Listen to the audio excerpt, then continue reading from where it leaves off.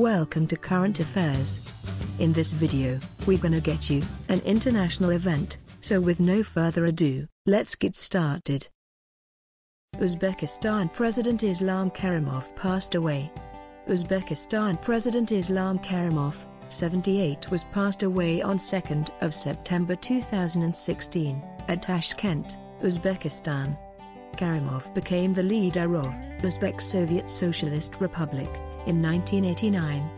2 years later, he declared the independence of the Republic of Uzbekistan on 31st of August 1991. He became the first and only president of the Republic of Uzbekistan. He ruled Uzbekistan for 25 years. For more updates, subscribe to the channel, and don't forget to like and share. Peace.